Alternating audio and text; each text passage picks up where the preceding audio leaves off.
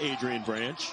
No, and I love these guys. That's just a compliment to the ceiling of Davis. I was watching him closely. He's got a burst. He's getting comfortable in the system. And you're going against some very good. This is the number 5 team in the nation. So I'm not going to back off that statement. He possibly could be. And now Ethan. Coach Tinkle said, I want us to get in the lane and pass it out to those shooters ready to shoot. Lucas has now made single season record 89% from the line. And it's 12-7 Beavers. But they made it to the Elite 8. And then you come back with Ethan Thompson gone, Zach Reichel gone. And it's a new team. Look, many of the faces are still the same with Lucas back and Alatiche and Galoo and Silva. It's still a new group, and that's the tough thing for this team is to figure out the chemistry with these guys in the locker room. Yeah, they've done a better job with everying you're saying, Rox. Nice shot. Nice. Goes clearly for something that he said. Too much sharpening. Could have passed that one up. They scored on it. When you see Oregon State, they were like the little train that could. They really became Cinderella, and they galvanized a lot of interest in college basketball, breaking up those brackets. And so you've got the DNA of high-level players out here. And the rebound pulled down by Xavier Malone-Key for Oregon State. Deep three, Jarod Lucas, 5-ranked LA schools in the matchups tonight.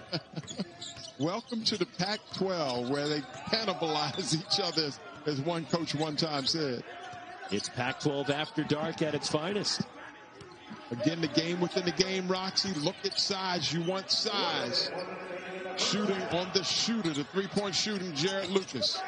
Rattles another one.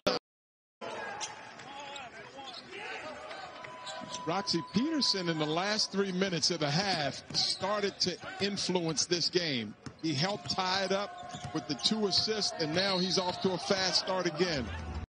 It's too unselfish. One, he's a very unselfish player, but the other thing, they're not giving him anything. Look at that hustle right there. See that strap? Active hands. Lucas, 85%. You don't want to give him easy baskets. 3 for 3 at the 3. Isaiah White probably should lay off the trash talking. Well, for my coach, Morgan Wooten. Earlier today on ESPNU against Washington State, as Drew Peterson spots up for a 3. And the rebound tipped out to Jarod Lucas.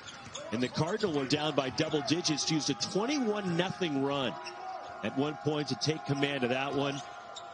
And Stanford, believe it or not, Adrian, has the most quad 1 wins of any team in the Pac-12 right now. They've got 3, including 2. Reese Dixon Waters rattles it out. Chavez Goodwin again to the offensive glass. Blocked by Ahmad Rand. Here come the Beavers countering. Jarod Lucas behind the defense. Makes that left block. Behind the back to Chavez Goodwin. And Roman Silva rips it down. So the Beavers dodge a bullet there. Goodwin missed both free throws. SC doesn't score. And I'd like to see Isaiah Mobley 2 feet in that lane and go straight up on the jump hook. And Jarod for the most championships. UCLA and USC third with 110 national titles. We're going down the wire here, but number 5 USC and Oregon State. Jarod Lucas step back for the tie. Got it! Adrian Branch. No, and I love